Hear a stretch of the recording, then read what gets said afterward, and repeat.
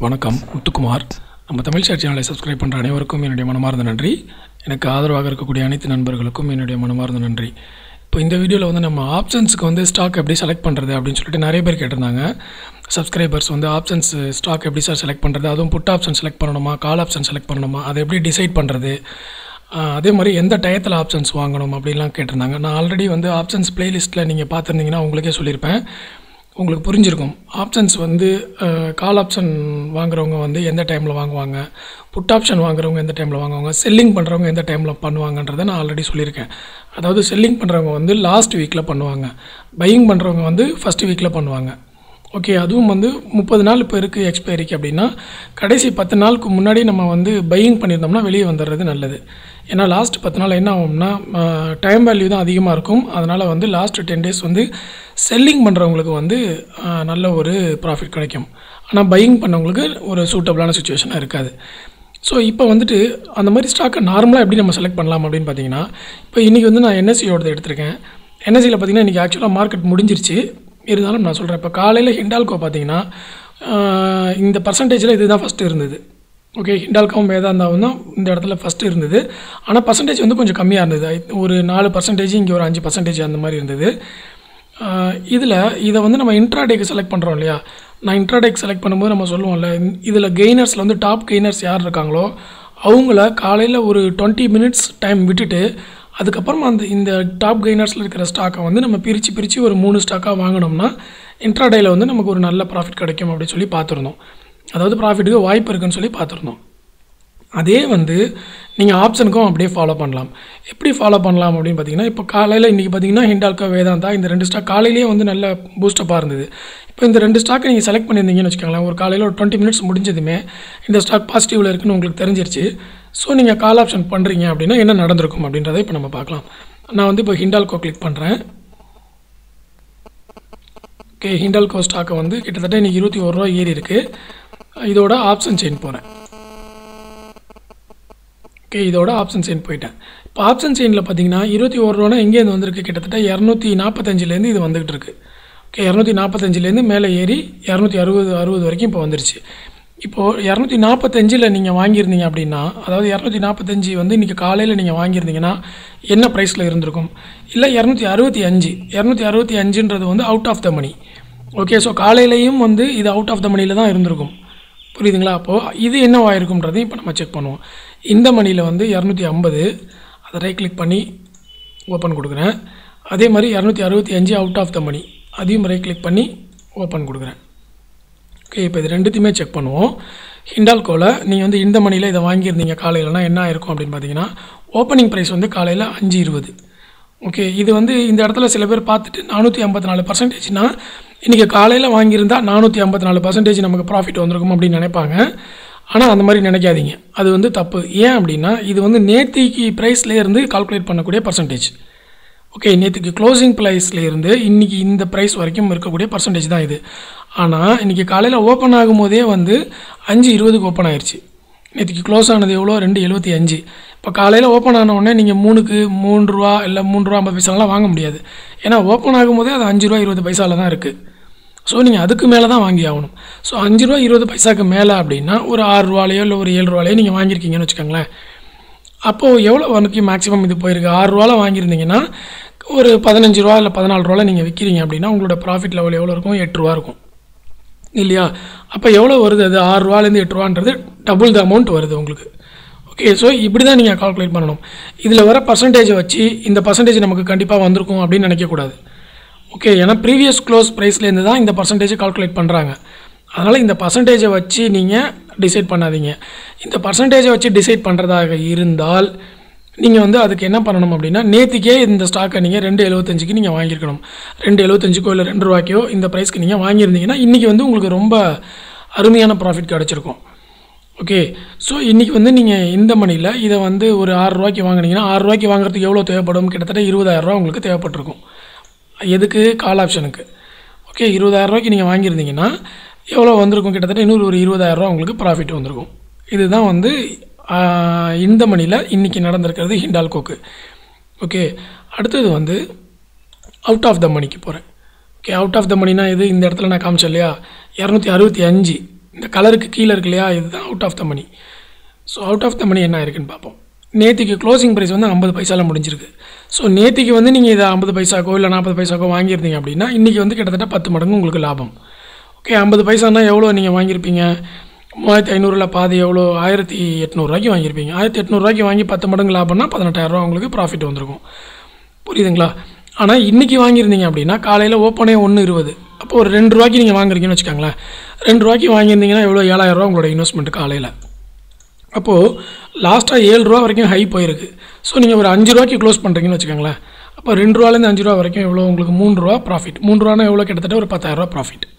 ஓகேங்களா? இந்த மாதிரி நீங்கள் அன்னன்னைக்கு ஹாட் ஸ்டாக்கை செலக்ட் பண்ணிவிட்டு, ஆனால் அந்த ஹாட் ஸ்டாக்கை செலக்ட் பண்ணும்போது, கால் ஆப்ஷன் செலக்ட் பண்ணும்போது நிஃப்டியும் பாசிட்டிவில் தான் இருக்கணும். நிஃப்டி சம்மந்தப்பட்ட ஃபஸ்ட்டு 10% இருக்கக்கூடிய வெயிட்டேஜ் ஸ்டாக்ஸ் அதுவும் வந்து பாசிட்டிவில் இருக்கணும். அதில் கவனமாக இருந்துக்கோங்க. அந்த மாதிரி நீங்கள் ஒன்றொன்றையும் பார்க்கும்போது அக்யூரசி லெவல் உங்களுக்கு அதிகமாக இருக்கும். எப்போ வந்து இதெல்லாம் நீங்கள் பார்க்காம வெறும் ஸ்டாக்கை மட்டும் பார்க்குறீங்களோ அப்போ வந்து அக்யூரசி லெவல் குறைஞ்சிரும். சப்போஸ் இப்போ ஹிண்டால்கோ வந்து பாசிட்டிவில் இருக்குது, ஆனால் மார்க்கெட்டு வந்து டவுன் ட்ரெண்டில் இருக்குன்னு வச்சுக்கோங்களேன். அப்போ உங்களுக்கு சான்ஸ் கொஞ்சம் கம்மி. இப்போ இன்றைக்கி பார்த்திங்கன்னா மார்க்கெட்டும் நிஃப்டியும் வந்து மேலே தான் ஏறிட்டு இருந்திருக்கு. ஓப்பனிங்கே வந்து மேலே ஏறி இருந்தது. ஸோ ஹிண்டால்கோவும் மேலே ஏறி இருக்குது. மார்க்கெட் சப்போர்ட் நமக்கு இருக்குது, ஹிண்டால்கோவோட சப்போர்ட் இருக்குது. வேறு என்னென்ன சப்போர்ட் நீங்கள் எடுக்க முடியுன்றதை பார்த்துக்கணும். புட்கால் ரேஷியோ வந்து நிஃப்டியில் என்னவாக இருக்குது, ஹிண்டால்கோவில் என்னவாக இருக்குது அப்படின்றதெல்லாம் செக் பண்ணிக்கணும். ஹிண்டால்கோவில் வேறு என்ன பாசிட்டிவ் இன்ஃபர்மேஷன் இருக்குன்றதை செக் பண்ணிக்கணும். அதெல்லாம் பண்ணிவிட்டு நீங்கள் பண்ணிங்கன்னா உங்களுக்கு வந்து ரொம்ப பாசிட்டிவான ஒரு ப்ராஃபிட் வரும். அடுத்த விஷயம், இன்னொரு தடவை ஆப்ஷன் ஸ்டாக் எப்படி செலக்ட் பண்ணுறது, இன்னொரு மெத்தட் எப்படின்னா, இப்போ நம்ம வந்து மைண்ட் ட்ரீ அப்படின்னு ஒரு ஸ்டாக் பார்த்தோம் இல்லையா, அந்த ஸ்டாக் வந்து ரிசல்ட்டுக்காக நம்ம ஒரு நாள் முன்னாடி பார்த்தோம். இப்போ 2 நாள் முன்னாடியே உங்களுக்கு தெரிஞ்சிருச்சு இந்த ஸ்டாக் வந்து ரிசல்ட் வரப்போகுது அப்படின்னு. அப்போது அந்த ஸ்டாக்கை வந்து இப்போ உதாரணத்துக்கு இப்போ ஹிண்டால்கோ எடுத்துக்கோங்க. ஹிண்டால்கோ வேணாம், நீங்கள் அப்புறமா நீங்கள் அதே ஸ்டாக்கில் கேட்பீங்க. அதனால் நான் மைண்ட் ட்ரீயே செலக்ட் பண்ணுறேன். மைண்ட் ட்ரீ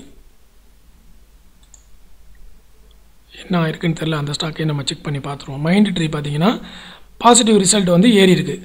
ஸோ என்ன பண்ணுறேன், இதோட ஆப்ஷன் செயினை கிளிக் பண்ணுறேன். ஆப்ஷன் செயினில் மைண்ட் ட்ரீயில் இந்த 900 அப்படின்றது என்ன ப்ரைஸில் இருக்குது? 16.40 ரூபா இருக்கு இல்லையா, இங்கே இருக்கு இல்லையா, 9,000 ப்ரைஸ். அதை கிளிக் பண்ணுறேன்.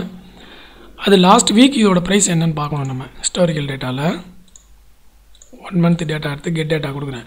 இப்போ லாஸ்ட் வீக் பாருங்கள், 11ஆம் தேதிலாம் இதோட ப்ரைஸ் எவ்வளோ? 5 ரூபா 6 ரூபா இருந்திருக்கு. புரியுதுங்களா? 12ஆம் தேதிலாம் 7 ரூபா இருந்திருக்கு. ஸோ 13ஆம் தேதி 11 ரூபா இருந்திருக்கு. ஸோ இந்த மாதிரி ஒரு 1 வீக் முன்னாடியே நீங்கள் வந்து இந்த மைண்ட் ட்ரீயோட ரிசல்ட்டை பேஸ் பண்ணி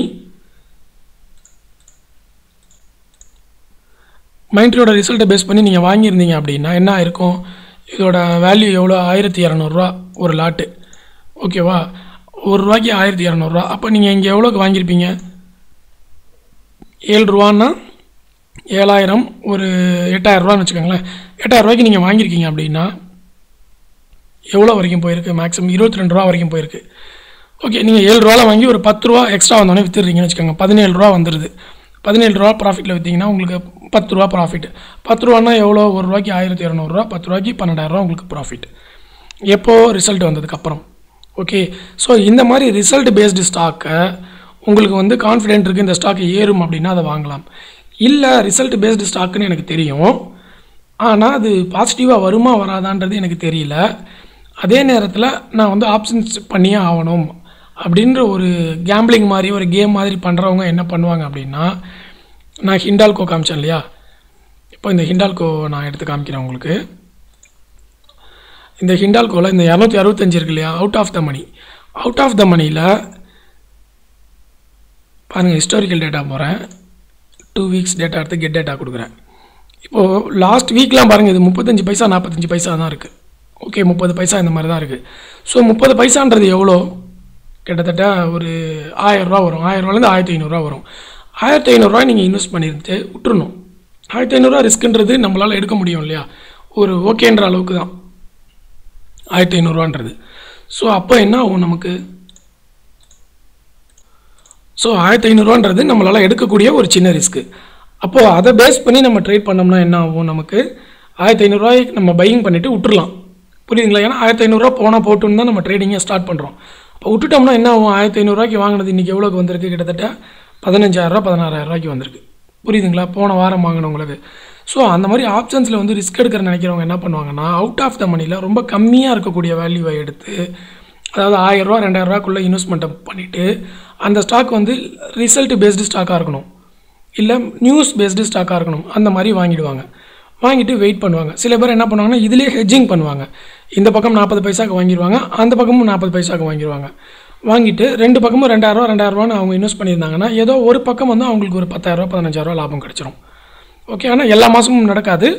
எந்த ஸ்டாக் வந்து ரிசல்ட் பேஸ்டில் அதிகமாக இம்பேக்ட் ஆக போகுதோ, எந்த ஸ்டாக்கு நியூஸ்னால் அதிகமாக இம்பேக்ட் ஆக போகுதோ அந்த ஸ்டாக்கை பார்த்து கரெக்டாக செலக்ட் பண்ணுவாங்க. ஓகே, இது ஒரு சின்ன மெத்தடு தான். நிறைய மெத்தட்ஸ் இருக்குது. இதில் வந்து நான் சொல்லியிருக்கிறது ஒரு குத்து மதிப்பான ஒரு ஸ்மால் மெத்தடு. ஓகே, ஸோ இந்த மெத்தடை வந்து நீங்கள் பேப்பர் ட்ரேடிங் பண்ணி பாருங்கள். உங்களுக்கு ஓரளவுக்கு வந்து இம்ப்ரூவ்மெண்ட் தெரியும். ஓகே, ஆப்ஷன்ஸில் வந்து எந்த அளவுக்கு ஸ்டாக்கை செலக்ட் பண்ணலாம் அப்படின்றது.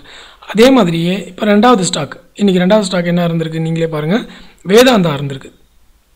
ஓகேவா, வேதாந்தா. ஸோ இந்த ஸ்டாக்கையும் செலக்ட் பண்ணி ஆப்ஷன் செயினில் போய் பாருங்கள் என்ன நடந்திருக்கு இது அப்படின்றத செக் பண்ணுங்கள். இதுக்கு என்ன ரிசல்ட் வந்திருக்குன்றதை கம்ப்ளீட்டாக பார்த்துட்டு பேப்பர் ட்ரேடிங் பண்ணிவிட்டு எனக்கு வந்து கமெண்ட்டில் ரிப்ளை பண்ணுங்கள். வேதாந்தா வந்து எதனால் ஏறி இருக்குது, அது ஏறி இருக்கிறதுக்கான காரணமான நியூஸ் வந்து நமக்கு முன்னாடியே தெரிஞ்சுக்கிறதுக்கு வாய்ப்பு இருக்கா, அதை முன்னாடியே தெரிஞ்சிருக்க முடியுமா அப்படின்றத சொல்லுங்கள். அடுத்தது இதை பேஸ் பண்ணி இந்த ஒரு வாரம் வந்து நீங்கள் பேப்பர் ட்ரேடிங் பண்ணலாம், விர்ச்சுவல் ட்ரேடிங் பண்ணலாம். எப்படி ட்ரேடிங் பண்ணலான்னா, இப்போ நாளைக்கு என்னென்ன கம்பெனி ரிசல்ட் வரப்போகுதுன்றதை நான் அடுத்த வீடியோவில் சொல்லுவேன். ஓகே, அந்த மாதிரி நாளைக்கும் நான் சொல்லுவேன் அடுத்த நாள் என்ன ரிசல்ட் வரப்போகுதுன்னு.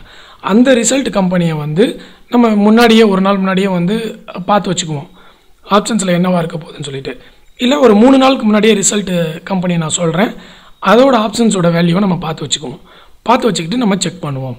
ஓகே, அது வந்து விர்ச்சுவல் ட்ரேடிங் பண்ணிவிட்டு நெக்ஸ்ட் டைம் வந்து நீங்களே வந்து ட்ரேடிங்க்கு அதை இம்ப்ளிமெண்ட் பண்ணுற மாதிரி நல்லா ரிசர்ச் பண்ணிவிட்டு ஸ்டார்ட் பண்ணலாம்.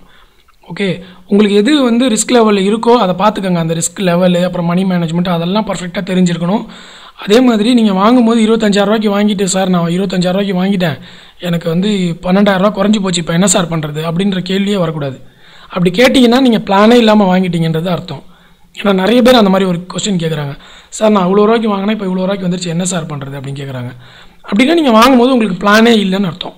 அதுக்கு ஒன்றுமே பண்ண முடியாது. நீங்கள் ஒன்றும் லாஸை புக் பண்ணணும், லாஸை புக் பண்ணிவிட்டு திருப்பி நீங்கள் ப்ராப்பராக கற்றுக்கிட்டு திருப்பி 2வது ரூபா ரீஎன்ட்ரி ஆகணும். அதுதான் வாய்ப்பு, வேறு அதில் சான்ஸே கிடையாது. ஏன்னா நீங்கள் பிளான் இல்லாமல் வாங்கினீங்கன்னா என்ன அர்த்தம், குத்து மதிப்பாக ஒரு கேம் மாதிரி பண்ணியிருக்கீங்கன்னு அர்த்தம். அப்போது நீங்கள் அதை அக்செப்ட் பண்ணி தான் ஆகணும், அந்த வரக்கூடிய லாஸையும் நீங்கள் அக்செப்ட் பண்ணி தான் ஆகணும். ஓகே, அதனால் இறங்கும் போது நீங்கள் 25,000 ரூபா போடுறீங்க அப்படின்னா 5,000 ரூபா ஸ்டாப் லாஸ், 5,000 ரூபா ப்ராஃபிட் அப்படி வச்சு இறங்குங்க. இல்லையா நான் ரிஸ்க் எடுக்க போகிறேன் சார், 0 ஆனாலும் பரவாயில்ல அப்படின்னா இந்த மாதிரி அவுட் ஆஃப் த மணியில் 2,000 ரூபா 3,000 ரூபா அந்த மாதிரி ரிஸ்க் எடுங்க. ஓகே, ஸோ இந்த வீடியோவில் உங்களுக்கு பயனுள்ள தகவல் கிடச்சிருக்கும்னு நினைக்கிறேன். அப்படி இருந்ததுன்னா கண்டிப்பாக லைக் பட்டன் ப்ரெஸ் பண்ணுங்கள், நம்ம சேனலை சப்ஸ்கிரைப் பண்ணுங்கள், பாசிட்டிவ் கமெண்ட்ஸ் எது இருந்தாலும் எனக்கு கொடுங்க. நன்றி, வணக்கம்.